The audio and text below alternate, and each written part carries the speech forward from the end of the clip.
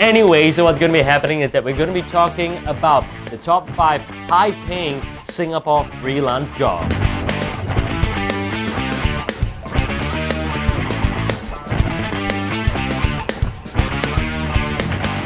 Hi everyone, this is Ram down here and welcome to the very first episode of Top List Tuesday. It's the only page dedicated to all the top lists for you. And if you are missing out on this, not to worry, you can always check out on the Facebook page of Top List Tuesday or just go and check out the Rams Nation.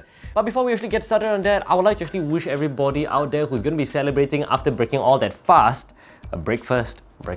Alright, basically, for those of you who are going to be celebrating Hari Raya, Selamat Hari Raya. I know tomorrow is going to be Hari Raya. If you're watching this right now, it's the 4th of June 2019.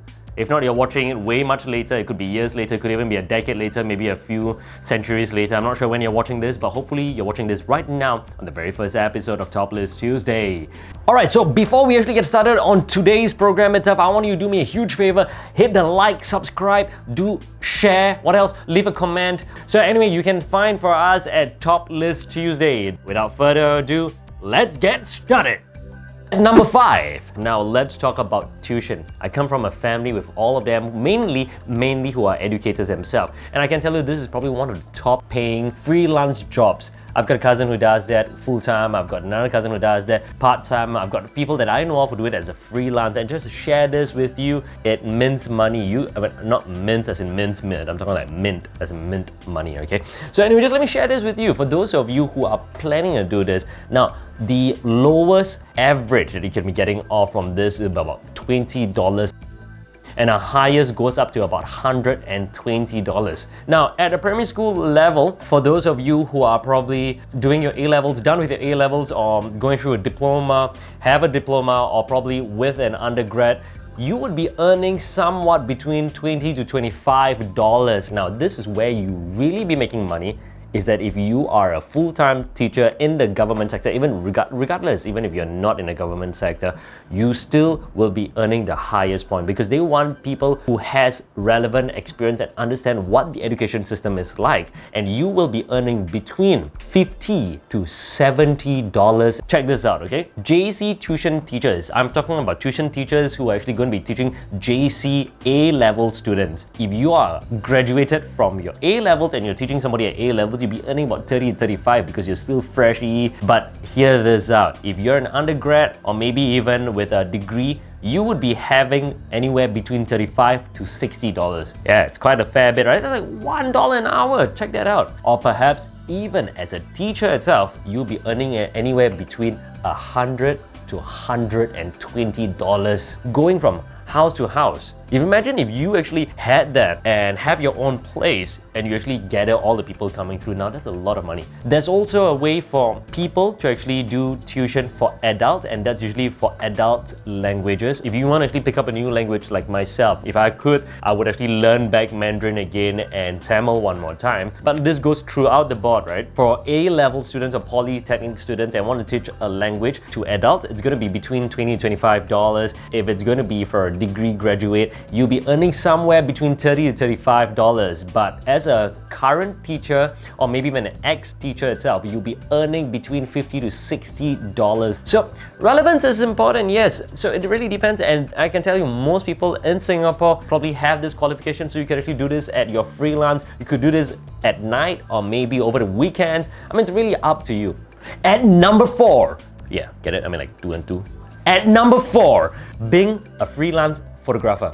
Every kind of photography. I mean, let me read out to you. You got wedding photography, event photography, portrait photography, product photography, food photography. For this, I'm talking about only for first-timers right now. If you're going to go into wedding, event, portrait, product, or even food photography as a first-timer, you would be probably earning as low as $50 an hour to probably about, at a max, about $150. So let's hear this out. First timers, usually you'll be getting anywhere between about $50 to $80 as a wedding photographer. $80 event photography, it's between about $60 to $120, and if a portrait is about $80 to $150. Now let me explain this to you right now. with wedding photography, as a professional, you do this as a full-time, right? They usually charge about $100 to $150. Then if you're going to be looking at about event photography, it's between about $120 to $180, and if a portrait is about $180 to $350. Now, next thing you'll be looking at as a professional, you'll be charging for product photography between $20 to $80 for a single photo. So you can imagine that if you're a professional itself and you do have a nice collage of photos to showcase, this is your time where you really can make money from this.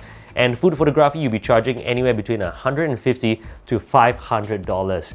A lot of times people get a bit confused what exactly is a full day rate. Now, a full day rate talks about between anywhere 8 hours to 10 hours a day. That's a full day rate. Now, editing time takes anywhere between a day all the way up to 30 days.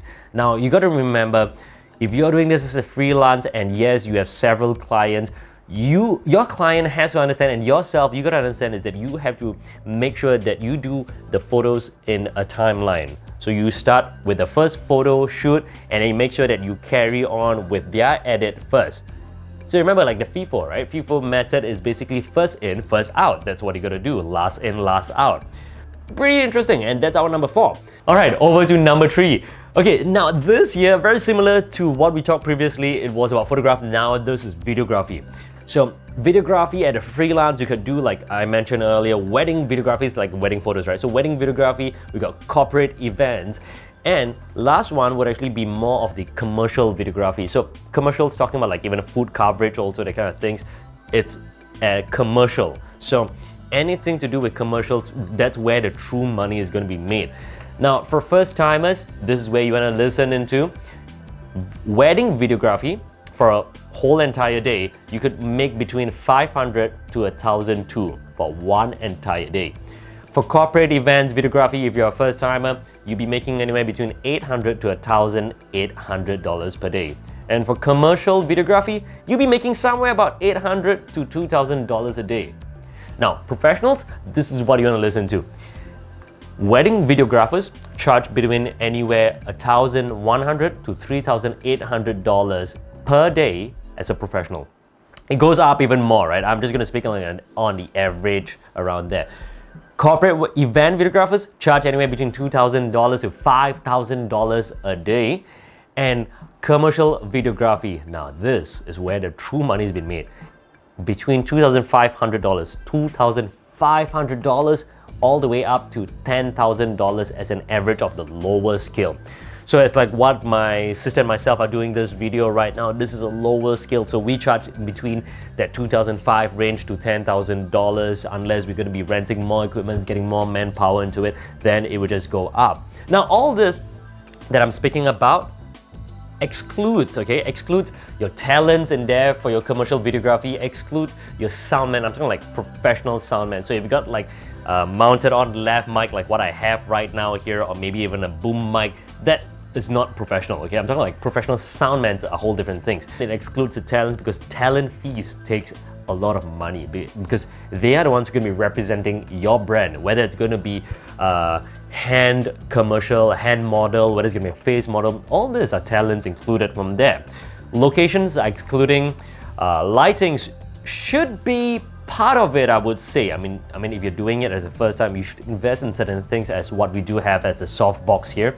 And another thing which it excludes would actually be animation, because that takes time. Now, things which it will be included in, like I mentioned, the lighting should be included in there, basic edits, your camera, cameraman, your director, and royalty-free songs. Unless your client wants to pay for more, then you charge them accordingly. Because really, some songs cost between about $5 to all the way up to a few hundred. It really depends on how nice the tone of the song is going to be. Or you could essentially just go to Fiverr and pay somebody $5 to actually get your music done for you.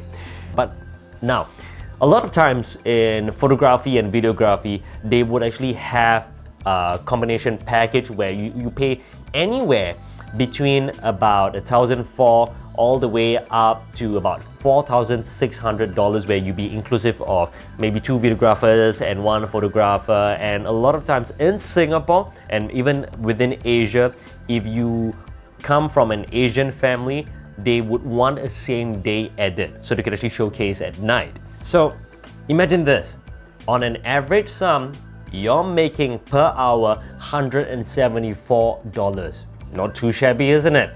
Alright, over to number 2. This is probably my favorite because this is what I do for a living, and yes, you can check me out at www.singaporemcram.com.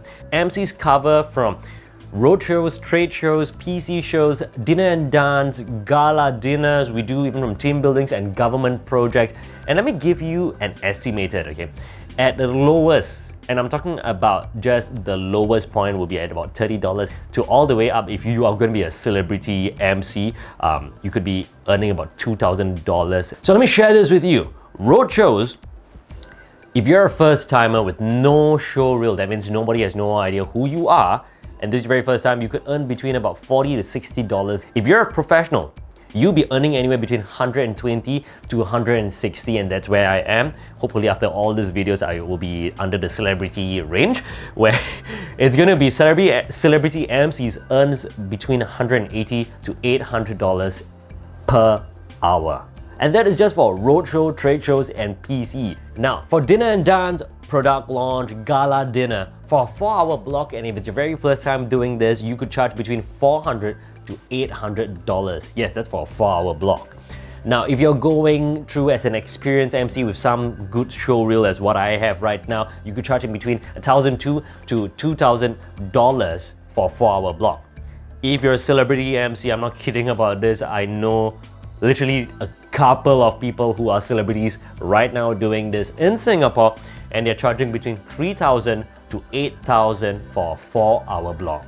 I'm not talking about inclusive of meetings, I'm not talking about anything, etc. They're just going there, just being the MC. Alright, now this here are basically what we call B2B rates. So it's the MC, the talent themselves, towards the client. Now, if you're talking about having an event organizer, all I can say is that it's really up to your own discretion on how much you want to charge. Usually they charge it a bit lesser. That's because the event organizer will be giving you more jobs. And so it's really up to you how much you want to charge.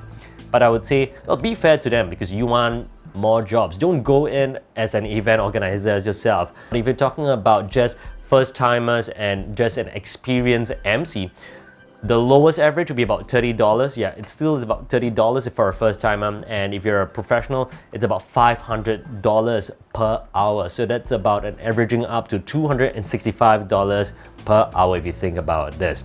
So, and I'm talking about like a combination, right? From road shows, trade shows, I'm talking about even dinner and dance and team building, and this is why it's actually a mix of that average.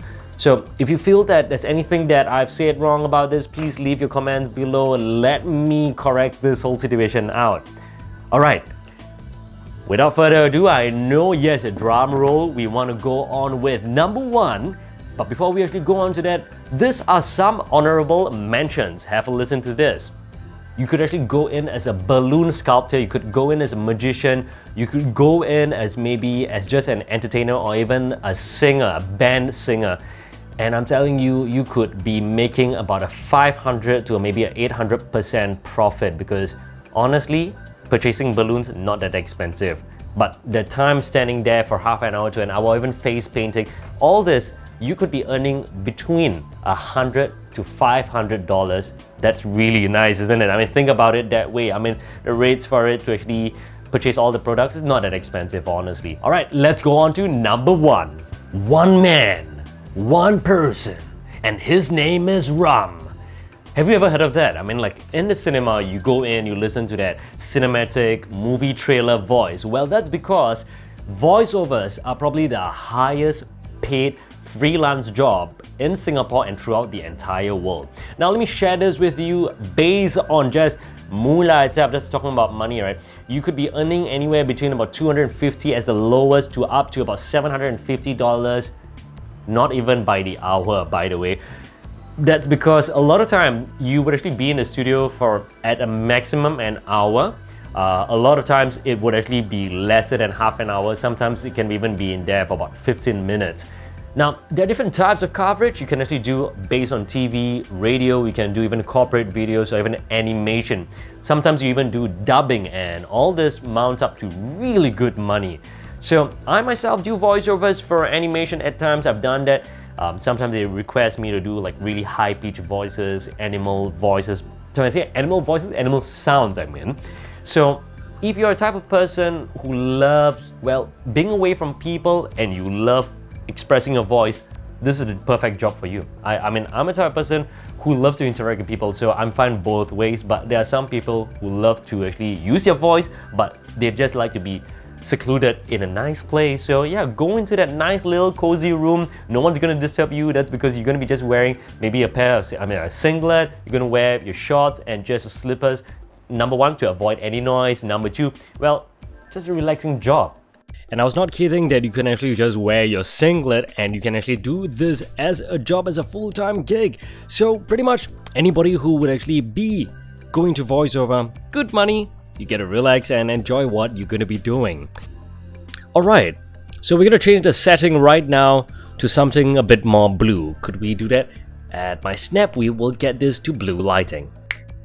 That's right, now that feels more like what a voiceover studio is gonna be like. No, I'm just kidding. Most of the time it's gonna be white light. So anyway, we're gonna be doing this. This is something from one of my favorite cartoons. It's called Samurai Jack. And the voice for this is gonna be by Aku. I mean, not Aku as in me, Aku, but Aku as in the character's name, Aku. A long time ago, I used to rule the world, and then a samurai from the past, came to the future because I sent him there, and then he spent 50 years doing absolutely nothing.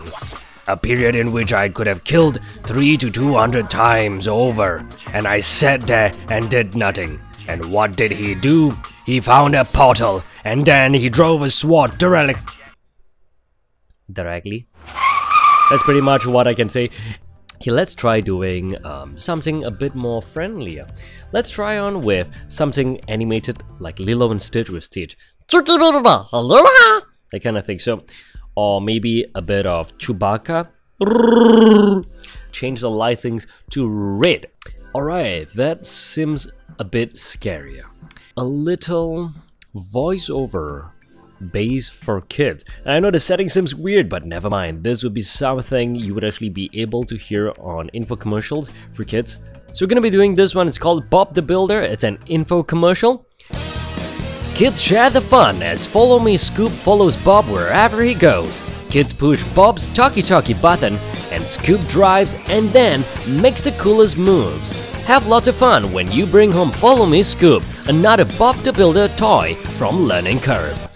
Or let's try in with UV lighting, could we? Right now. Alright. So many of you may have heard in the cinemas where you usually go in and you hear the movie trailer guy and he goes something like this. One man, one person, and his name is Ram, coming this summer in 2019. Let's get the lighting back to white, shall we? That's right, that's white right there. So I hope you enjoyed this really nice portion. Alright, now let's talk about real money down here. TV commercials, between 15 to 30 seconds, you can earn anywhere between $250 to $350. That's it, right? Not even an hour, not even a minute. I'm talking about 15 to 30 seconds. But at 45 seconds, you could earn about $400 to $500, and for 60 seconds, which is 1 minute, $550 to $650. Now, when it comes into corporate videos for 1 minute to 3 minutes, it's about $350 to $550. For 4 minutes to 5 minutes, it's about $450 to $750, and 5 to 6 minutes is about $550 to $950 for that few minutes, right? Now, here's the thing. There are a few things that you got to look at. Is that a lot of times people are not aware of. Is that you need to understand where is it going to be placed up. And now that is called the platform. The platform meaning, is it going to be on radio? Is it going to be on TV? Is it going to be on social media? Where is this going to be showcased on? Another thing you got to actually really consider of is that what is the loading period?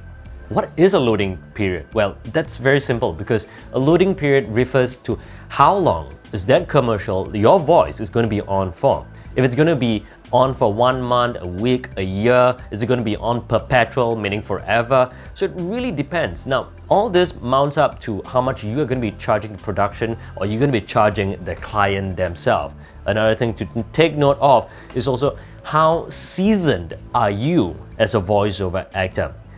So, I hope you enjoyed this episode. This right now is actually the top 5 high-paying Singapore freelance jobs.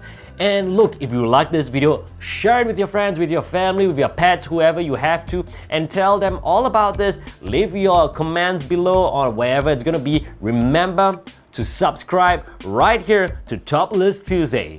And have a wonderful Selamat Hari Raya. Alright, now for those of you who do not know who I am, leave a comment below. Let me know what race you think I am. Well, one thing I'm not is that I'm not Malay for sure.